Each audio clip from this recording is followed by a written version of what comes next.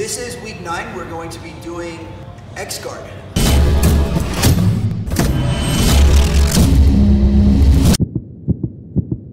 From butterfly guard, and I swim both arms under my forehead to the chest. I'm gonna elevate.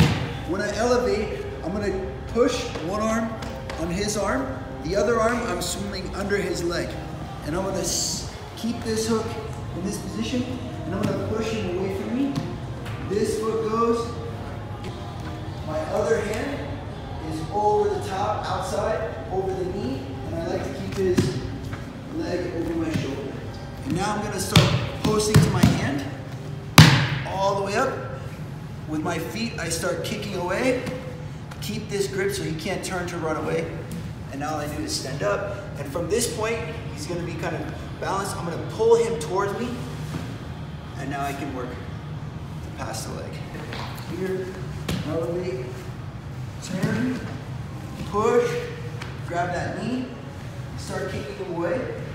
I put my foot on his leg right here, get to my hand, keep him away from me, get up, do that technical stand up, and then I pull so that I have this, okay? The next one we'll do is a back take. In case he starts to run away from me, I do the same start, okay?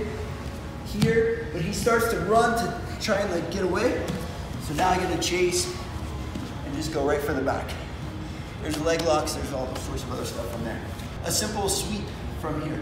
So I get that same position, however you like to enter X guard, okay? I get this, I'm gonna post him over here so you guys can see better.